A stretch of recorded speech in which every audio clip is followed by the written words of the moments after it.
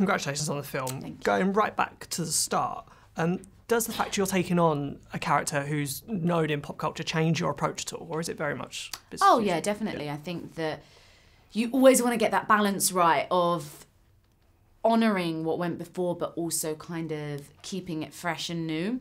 But I think that also it's been 27 years, you know, since the original, and things have changed and progressed. And what I did want to keep is how Princess Jasmine made me feel as a you know, at 8 years old. I wanted to keep that feeling because she was one of my favourite princesses growing up, like genuinely, because I saw myself in her and I could relate to her. And she just made me feel empowered. So I wanted to keep that feeling, but also make her even more ambitious. And, you know, she wants to become the leader. Yeah. And that's her objective at the beginning of the movie. And I think that that's something that's important and new. It does a little bit, yeah. I tried to kind of cancel out the noise in a way. I decided I wasn't going to watch the animation after my first callback. You know, I'd grown up with this, I knew it really well, so I just didn't want it that close to me. And I wanted to make it my own. So you just start to remove kind of the exterior noise and really focus on the character arc, the story, the themes, things that make you hone in. Yeah, and because obviously the relationship between Aladdin and Princess Jasmine is so crucial to this, how did it go into, did you do a lot of preparation beforehand with Naomi Scott before filming started, or was it just building a rapport on? Yeah, I mean, we met when we were both testing, so even before we got the jobs, we had met, and we really felt like we both represented the characters the best out of you know, everyone that was there.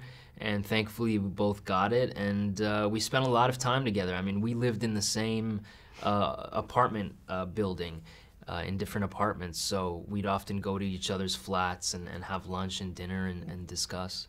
And with Will Smith, it feels, his performance is quite loose. It feels like there might have been some improv on set between them. So how was that relationship where you sometimes just couldn't, like a joke maybe took you off guard or anything like that? Yeah, well, Will riffs a lot, so you kind of have to learn to stay in character.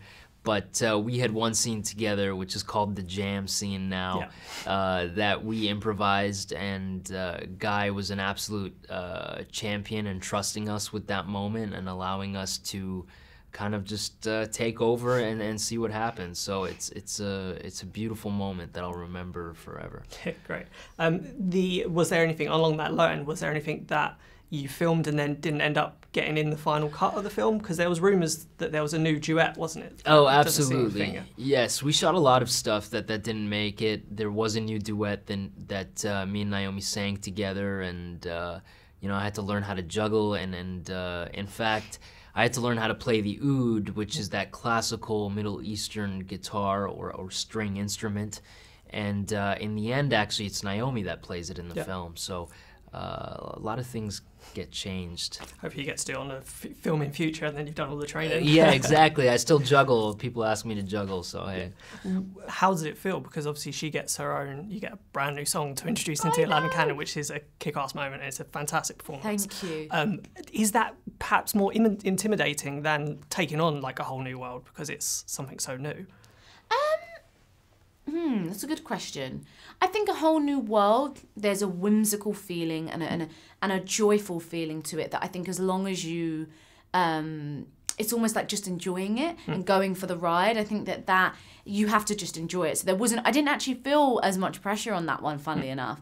I think that for Speechless, I did feel the weight of the message of the song. I think the message is so powerful, you know, the idea that, you know, she's not going to go speechless, and, you know, you do have a voice and you should speak up against injustice. And I think everyone can relate to the idea of being shut down. Yeah, I guess, did I feel the pressure? I think because it was new, you feel a bit of freedom to really make it your own. You know, there's not someone that's gone before you. So I think that ultimately I was just really excited to make it feel raw and kind of, and you know, she's angry in that moment. So yeah, hopefully achieve that. Great. And obviously you take on a Disney classic, but is there perhaps another one in Disney canon outside of Aladdin that you'd love to do? Well, that I'd love to do, or that I just love. Or just love, perform, just sing anywhere. I'd love to do a Disney villain one day. Nice. That would be so much fun. But I also had like, I mean, you know, I loved Mulan. Like, I cannot wait to see, because they're obviously redoing Mulan as well. Mulan was just one of my faves, and Pocahontas, which I think I'm beginning to just realize how much impact these Disney heroines, princesses had on like my generation of girls, you know. I think that that's something that's so incredible, and now I'm like, wow, we get the opportunity to potentially inspire a whole new generation. Like, it really does stick with you, and the magic that these Disney movies carry is really incredible, and it really does stick with you. And just finally, it's still quite a rarity in these days to have such a diverse cast on a big blockbuster. Yeah. How do you feel? Do you feel that's changing at all? Or oh, absolutely. I really do. I think it is. I think that people are just they're just becoming more open-minded to what people want to see, you know. And I think that that's so incredible. We're kind of busting these myths of, you know, oh, well, this won't sell or this won't sell. It's like, no, it will, you know. Beauty and the Beast made this much, Wonder Woman, Black Panther, you know, all of these examples that are just kind of breaking those ceilings, and just which I think is just really important, because I think people want to see themselves, you know, and there's a whole big world out there, so there's lots of different people to represent. I hope so. I think we're trying to, obviously, this film represents our effort to try to change that in the industry, and Disney's one of the biggest Hollywood studios, so I hope Disney continues to do this, and other Hollywood studios look at this and learn that you can cast people of color and ethnic diverse groups and still have a very successful film, so we'll see.